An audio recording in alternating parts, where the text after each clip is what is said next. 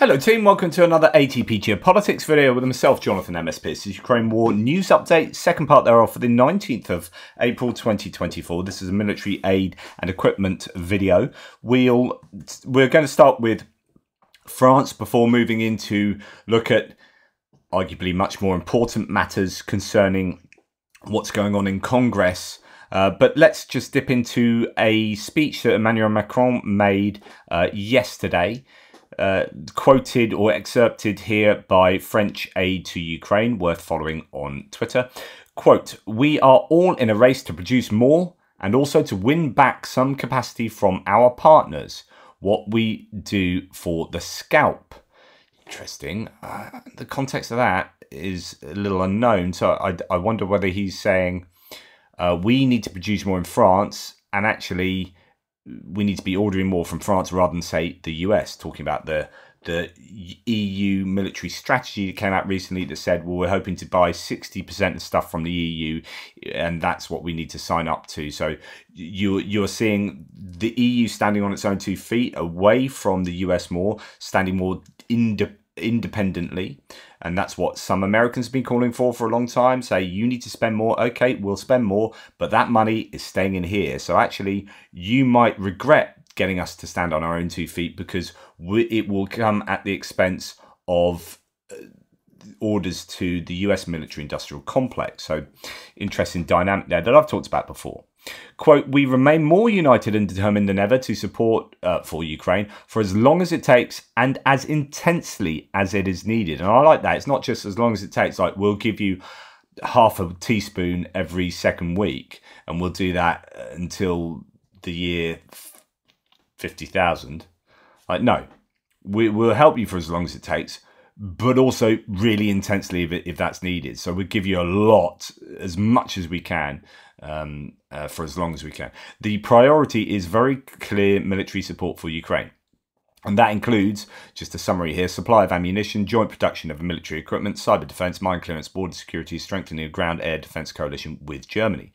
And back to quotes, "Each of us has a responsibility to make better use of our capabilities so that together we can be effective in supporting Ukraine." It's exactly right. I've talked about this previously. I've talked about how the UK should just forget everything else and spend billions of pounds on Storm Shadows.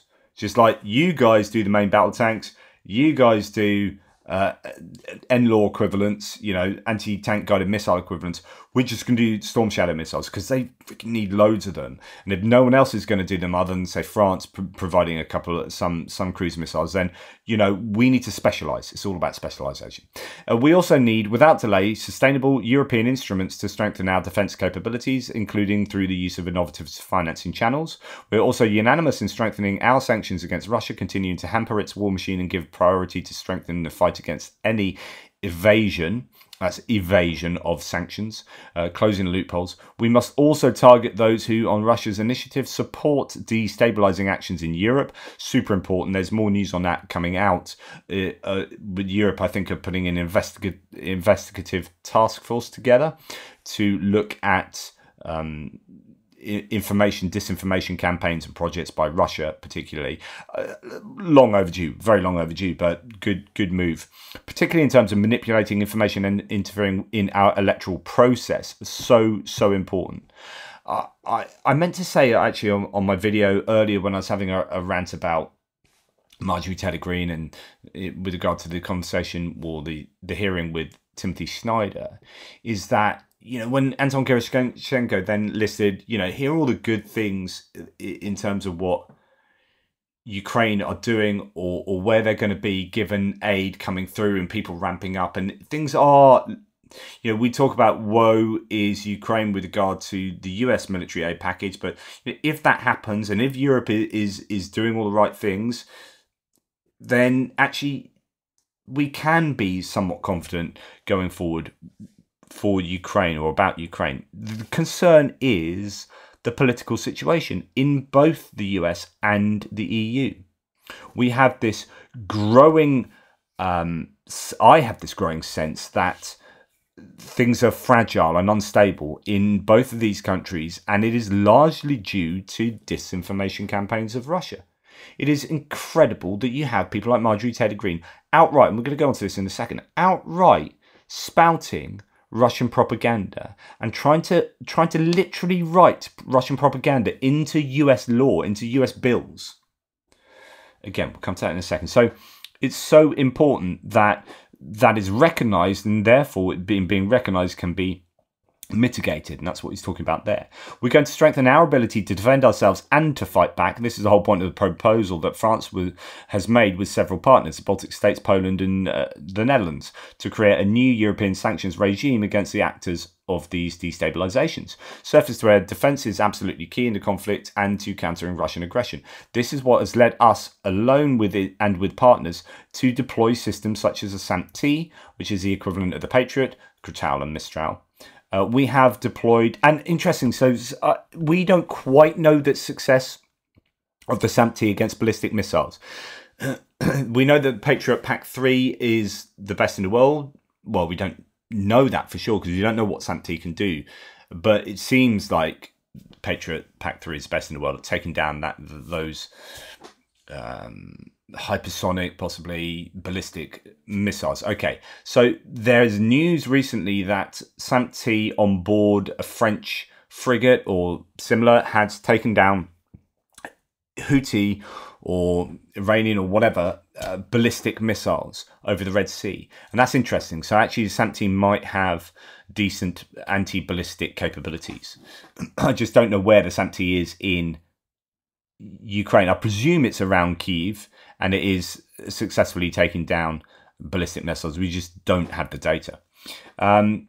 Anyway, we have deployed the full range of what we have to offer. It's very important that we deploy everything we can deliver. In order to help Ukraine defend itself, we have to do several things. First of all, we have to have these batteries, medium and long-range missiles, to neutralize the Russian reserves on the Ukrainian soil and the starting points of these attacks, and also air-to-air defense system. The starting point of these attacks. They need to be able to hit the Russian air bases. Germany has more Patriot systems, and so they have delivered a third one. This is a very important decision, and I thank Germany and the Chancellor for it. The Patriot is a system that is much more shared by the Allies, and therefore there is a depth to provide missiles that are compatible with the system. In other words, you know, the SAMP-T, even if I'm arguing it's as good as Patriot, talking from Macron's point of view, actually, because fewer nations use it, actually getting missiles for it and a large number of those missiles to be used is more difficult than can be done for Patriot. France and Italy have another system, SAMP-T, which is used by fewer operators. There is less depth of missile supply, the content of our specifics, and we use differently. France, which has the nuclear deterrent, has far fewer systems available for itself. We have systems to secure our nuclear strongholds on French soil. What you have to understand with France, and I guess the same can be said about the UK, but it's really baked into the French military strategy. I would suggest going to and watching Perrin's video on France's military strategy that he did. I remember listening to it last summer, I think, so it's going to be a good 9 months old or so. Perrin talks about how France's military strategy is absolutely built around their nuclear capability. Their military strategy is a nuclear strategy. And as a result, they have completely different setup of weaponry. Germany does not have nuclear capability, and so they've got loads more Patriots. France is relying on the fact that people won't attack them because they're a nuclear power, and they use their defences differently, and it's all about defending nuclear power and so on and so forth. So that just explains a little bit why they have a completely different military setup, arguably, than other, what you might think are similar nations. We have deployed, says Macron, what we could in Ukraine and Romania. We have deployed more Cratal and continue to work on that system. Conversely, we have a missile system, Scalp-PG, the cruise missiles for deep strikes, to complement the British Storm Shadow. We delivered the Scalps, while Germany could not deliver the Taurus for tactical and political reasons. Ooh, ouch. This is where Europe is useful because we complement... Oh, it's a good point here. We complement each other. So Germany can't do that, but we can. And therefore, you know, but Germany can provide more Patriots than we can provide SAMP-T because they have... So that's the idea here. And I think actually that's well said. Germany supplies what it is most capable of, and we supply what we are most capable of.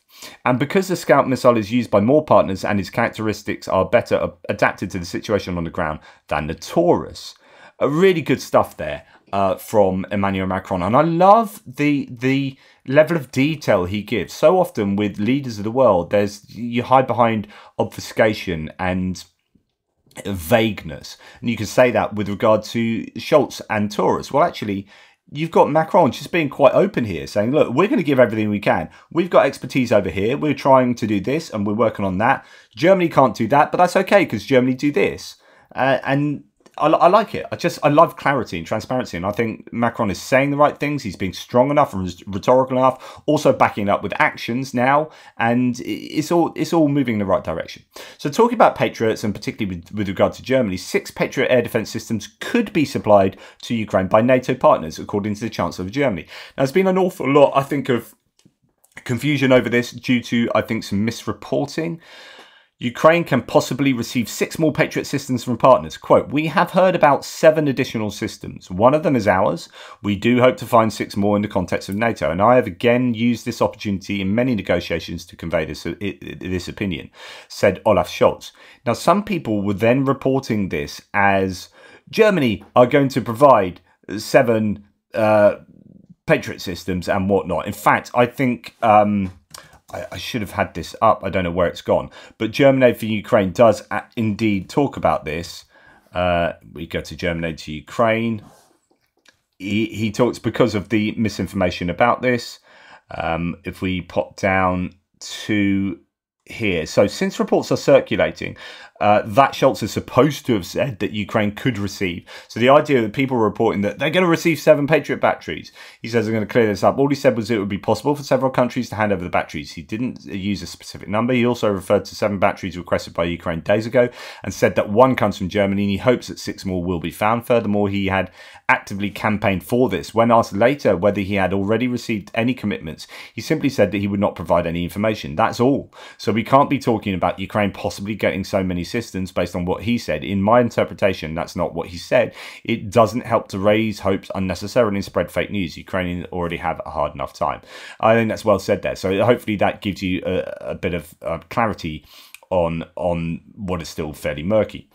Amsterdam does not want to name the countries who refused Ukraine air defence systems, says the Dutch PM Mark Rutte. Quote, there is a limited number of Patriot systems in Europe. Many of them have already been delivered to Ukraine, but the Ukrainians need more. I cannot confirm the quantity because this is classified information, Mark Rutte was quoted by the media. He also added that each country should decide for itself what to do with the available air defence systems. Okay. Now moving on to what's going on in Congress. And it seems that Mike Johnson has found a backbone. I've long talked about how I think he knows deep inside his head what he thinks is the right thing to do. And actually, there's a lot of people now doing their analysis, concluding that he is actually really trying to do the right thing, what he sees as the right thing. And he's butting up against some serious Republican opposition from... We don't quite know how many, but the problem is with those kind of politicians is they shout the loudest. And so you think that they represent more of the Republican Party than they really do. I've just listened to an absolutely brilliant video. It's only 20 minutes long. I'm not going to go through any of it now, but it's through Midas Touch, but it's who are left-leaning, kind of pro-democracy, and therefore many will say pro-democrat. But Denver Riggleman was a Republican lawmaker, and Adam Kinzinger, he might still be, I'm not sure. Adam Kinzinger was obviously a Republican lawmaker before he was kicked out for going against Trump. This discussion they have together, 20-minute discussion, details some of the things that actually took place and what people's real opinions about Trump were behind the scenes, and then how people just morphed. People didn't have the guts to stand up for him, and in the end, you just used to have these conferences, these meetings where people would actually be taking T-shirts and caps up for Donald Trump to be signed, like some gig or something, like just not a serious political symposium. Just insane. But talking about, and one I've spoken previously on, about how he came into in the White House to speak to, they had some meeting in the White House to speak about China, and he was like, no, I want to give ZTE, the Chinese telecoms company, I want them off the sanctions list because Xi Jinping just asked me to do a favor. Everyone's like, what? I mean, we're literally talking about like the threat of Chinese tech, and you're saying you want them taken off the sanctions list because he asked you to do a favor. And it's and Adam Kinzinger said, you think that Trump would be different behind the scenes? Trump is exactly the same behind the scenes as he is in public. Just an absolutely fascinating insight from two people who are Republicans who very quickly, and they talk about the moment they realized that, oh my God, things are going south here during the Trump presidency. Really, really fascinating discussion there. Anyway, how it has metastasized now is a schism in the Republican Party where you are now having people who aren't comfortable enough, confident enough, courageous enough to stand up to Trump, but there are people who want aid to Ukraine, obviously, and they are looking forward, I think, to signing the bill. And Mike Johnson's now finally given, I mean, 7 months in the making. Goodness, it's been a long time, but there is some hope that this bill will get through, and I'll come on to that in a second. And I think Mike Johnson is doing what he thinks is right. His rhetoric at the moment is pro-Ukraine. And what he says is a recognition that he knows the calculation, the political calculation, as in the geopolitical calculation over there, not his own political calculation. He understands that conflict in a way that someone like Marjorie Taylor Greene simply doesn't. So him and Marjorie Taylor Greene are actually two very different people. Like, yes, he's a Christian nationalist, and his theology might be driving a lot of his politics, you know, in terms of pro-life, abortion, etc., etc. But he hasn't sunk himself entirely into the kind of MAGA world in a way that other people have, even though he was called MAGA Mike, right? So anyway, Democratic Party of the US House of Representatives said that they would support Speaker Mike Johnson's series of bills that includes aid for Ukraine, Israel, and other priorities in the upcoming vote, according to Bloomberg. So that's really good. Hakeem Jeffries, a minority speaker, if you like, for the Democrats, is going to, I think, pull through to support to make the Democrats support the aid bills. We're going to do what's necessary to make sure the national security bill gets over the finish line, House Democratic leader Hakeem Jeffries said. It's not Johnson's foreign... This is such a good quote here. It's not Johnson's foreign aid package. It's America's foreign aid package in terms of meeting our national security needs. So we must not then think that Johnson is some kind of hero for getting this aid bill. This aid bill is not really much different from the Senate bill that he refused to pass, to put to the floor.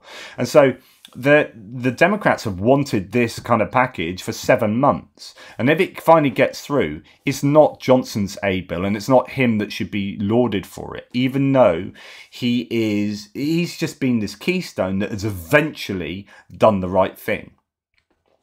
But meanwhile, absolute nut jobs like Marjorie Taylor Greene and other ones are spouting insanity and are trying to amend bills accordingly. This is insane. So Putin's wing of the Republican Party has now requested around 100 amendments to the Ukraine bill that sound like they were written in a Russian troll factory.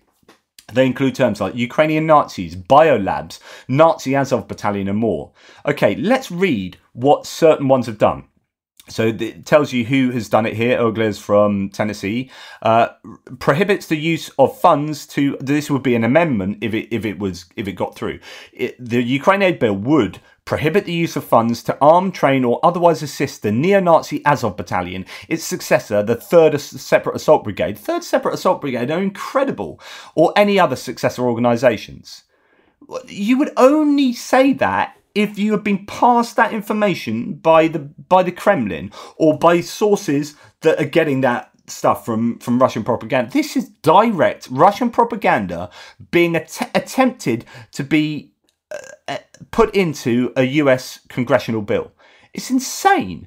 Marjorie Taylor Greene should require all members of Congress who vote in favour of this act to conscript in the Ukrainian military. What? So if you vote yes, you then have to go and sign up to Ukrainian military. She seriously wants that in the bill. Green, again, 2 more. This bill should prohibit funding until Ukraine stops persecuting Christians. when we've seen data to suggest it's entirely the opposite. It's the Russian occupied territories where Christian persecution is taking place. It's just insane. She also wants prohibiting funding until Ukraine closes all bio-laboratories, of which there is evidence of precisely none. This is the propaganda that was kicking around at the beginning of the war 2 years ago. That no one believes this anymore, apart from, oh my goodness, someone trying to make law in the US, trying to put bills, vote on bills, and she's this disinformed. Norman from South Carolina, also supported by Perry from Pennsylvania and Biggs from Arizona, says strikes the entire bill text. An amendment to strike the entire bill text. Okay, brilliant. But there's more, and it's just as bad. Gosar from Arizona, prohibits the use of any funds for Ukraine until 90 days after the president has initiated peace negotiations between Russia and Ukraine. We'll give you funds, but only after you've capitulated to Russia. Reduces every dollar amount to the bill in the bill to zero. Well done, Marjorie Taylor Greene. 2 more green ones. Prohibits funding until Ukraine bans abortion. Green. Prohibits funding for the Azov Battalion. Green. Prohibits funding until Ukraine turns over all information related to Hunter Biden and Burisma.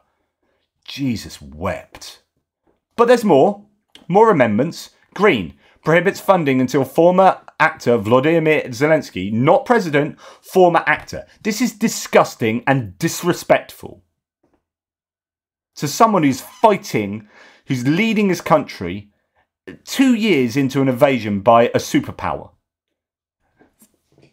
But no, we're not going to give aid until former actor Volodymyr Zelensky resigns as president of Ukraine. Again, green. Funds made available by this act shall be offset by the salaries of members who vote in favour of it. Not only do you have to conscript to fight in Ukraine, but your salary should also be offsetting this funding bill. Green. Prohibits funding until peace negotiations begin between Russia and Ukraine. And green again. Directs the president to withdraw the US from NATO. Holy crap. Just absolutely incredible. Incredible. What's interesting is that Jared Moskowitz has also added, seeing all this, he's trolling back. So Democrat, I think he's brilliant, a Democrat lawmaker, has added the amendments that the... I'm going to have to go and find the exact text now. Here it is, and it is delightful. So let's read it to you. This one's probably the best one down here. So, amendment, this is from Jared Moskowitz of Florida. At the end of the bill, before the short title, insert the following. Resolved that 403 Cannon House office building be renamed the Neville Chamberlain Room. In other words, Neville Chamberlain, the British appeasement, sort of infamous for his appeasement of Hitler at the beginning of World War II, renames her room, her office, or brilliant, the Neville Chamberlain Room, and then trolls with this. At the end of the bill, before the short title, insert the following. Whereas Representative Marjorie Taylor Greene, GA14, has repeatedly attempted to block aid to Ukraine, empowering Vladimir Putin's unlawful violation of Ukrainian sovereignty and territorial integrity. Whereas Representative Marjorie Taylor Greene, GA14, has reposted information from the Strategic Culture Foundation, a Russian-based disinformation and propaganda channel that has been sanctioned by OFAC. So that's where she's getting her information from. In the sense of Congress that Representative Marjorie Taylor Greene, GA14, should be appointed Vladimir Putin's special envoy to the United States Congress.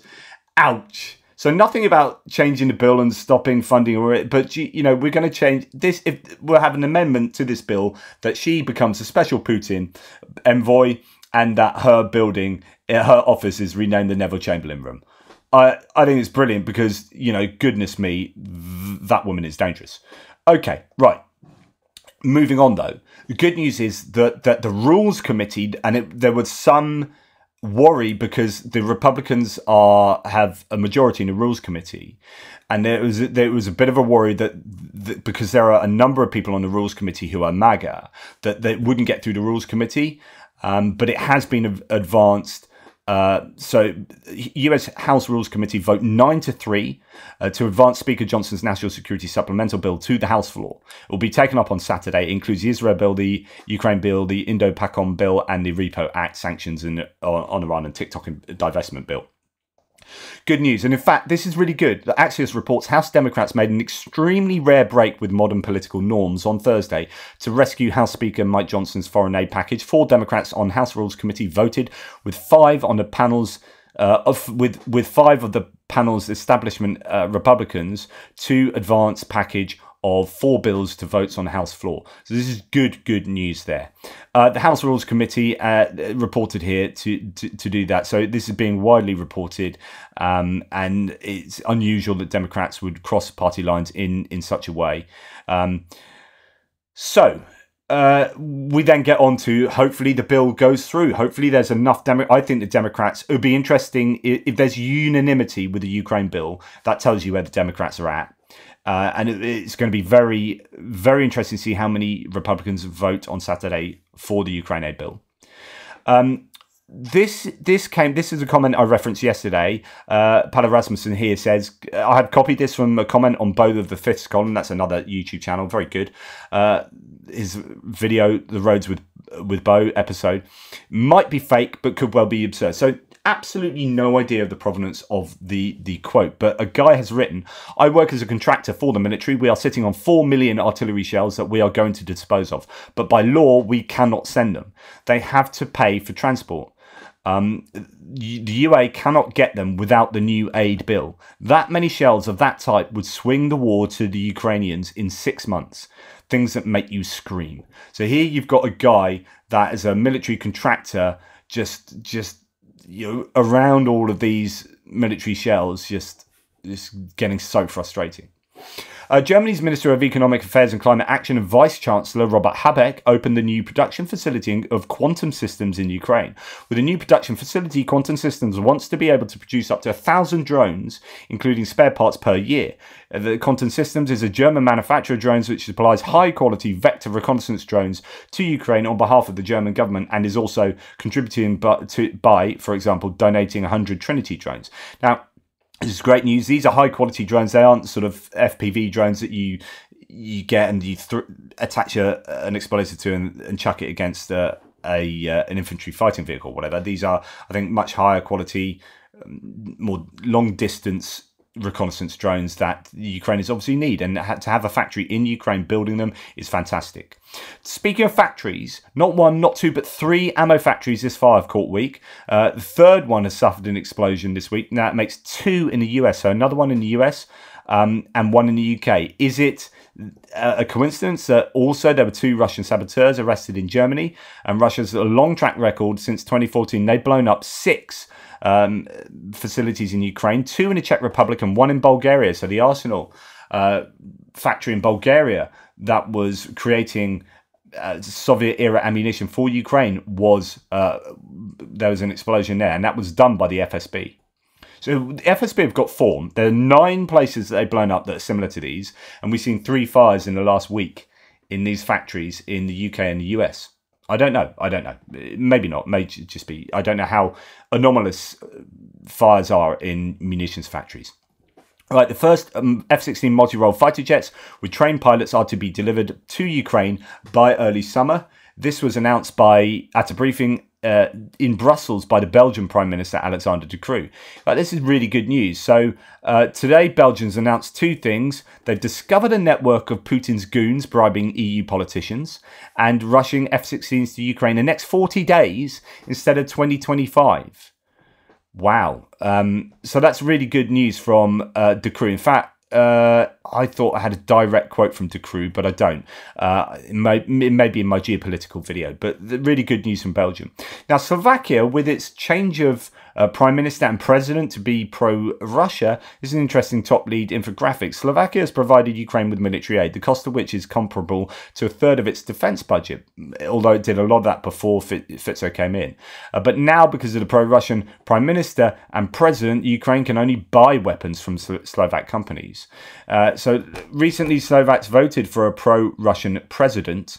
An earlier pro-Russian politician became the Prime Minister. Since October 2023, Slovakia has not provided military assistance to Ukraine, but the government has authorised contracts for private companies to supply weapons to Ukraine. So military aid to Ukraine from 2022 to 2023, 0.7 billion euros. Comparison of aid with the defence budget, 32.1%. Comparison of aid with nominal GDP in 2022, 1.8%. Share by provide. So obviously that's going to be somewhat different now. Share by provided arms countries stockpile, aircraft 100%, howitzers 41.7%, IFEs 11.7%. Planned aid in 2024, 0 billion euros. Only private companies continue to supply weapons to Ukraine. Almost 100% of their products for the next 2 to 3 years have already been sold to Ukraine. This is about 150,000 shells and 20 Susanna 2 self-propelled guns. So all the available MiG-29s went in 2023. Structure of military aid, 60,000 shells, 30 infantry fighting vehicles, 13 MiG-29s, 10 pieces of artillery, and 2 air defence systems. Slovak Prime Minister said weapons only prolong military conflicts that have no military solution and will lead to hundreds of thousands of additional deaths. Yeah, if you include Russia in that, but if Russia aren't going to stop producing weapons and are still going to use their weapons in Ukraine, then Russia will just murder all of those Ukrainians. So either you have no weapons, like you say, like everyone has no weapons, or everyone has weapons. You can't say, well, Ukraine shouldn't have weapons because it prolongs the war. Well, then it will expedite a genocide. You absolute muppet. Ukraine, while short on new Western surface-to-air missiles, might have hundreds of missiles for its old S-200 batteries. It's increasingly apparent that any big Russian jets that approach within 150 miles of the front in Ukraine are at risk of interception, according to Forbes. Now, this is on the back of possibly being an S-200 system that took out the Tu-22 M3 bomber this morning. That would be incredible if an old Soviet-era system has been adapted to be able to effectively take out Russian airframes deep into Russian territory. Now, here's a video of a Russian counter-thermal raincoat, which have become more important with the widespread use of thermal optics and UAVs, drones with thermal cameras. Going to be seeing, I think, more of these going forward. These allow you to remain somewhat invisible to thermal imagery, particularly at night, because it reflects heat away or doesn't give you a heat signature. Anyway, he's wearing that, there you go, that thermal coat. Very useful for snipers, as you can see there. That's a Russian with it. And then lastly, British government's released satellite pics of a Russian port of Novorossiysk after a series of defeats in the sea. The bulk of the Russian Black Sea fleet had to evacuate from Sevastopol to withdraw back to Russia, making Novorossiysk basically their new HQ. The satellite pictures indicate that Russians have expanded this port for loading operations of their warships. In this case, the loading of the Admiral Grigorovich class frigate can be seen. Unlike Sevastopol, which is part of Ukraine, Novorossiysk enjoys the advantage of being in Russian territory and is therefore shielded from the usage of Western weapons such as Storm Shadow, Scalp-EG or ATACMS. It's just too far away. Though Ukrainians have already managed to hit their ports even with their own weapons, this instance proves the illogical constraints by Western partners. This is a legitimate target, and it must be terminated just as any other target. So that's an advocacy for striking Novorossiysk in Russian territory with Western weapon systems, although it is out of range of the ones previously mentioned. This is the evidence that they have got the loading capabilities now in Novorossiysk. So the Black Sea Fleet can fire cruise missiles from their port of Novorossiysk, or those ships and submarines can get loaded up there and then go out to the Black Sea. One of the theories as to why the Russians haven't been firing from their Black Sea Fleet for months and months and months is they pulled it out of Sevastopol due to Sevastopol being so vulnerable, and that had the loading systems for the missiles onto those vessels. Well, now it appears that they have built or moved the loading systems to Novorossiysk, so that means that we can expect more cruise missiles to be shot going forward. Anyway, that's enough from me for this video. Thanks for watching. Please like, subscribe and share. Really appreciate your support. Take care and speak to you soon.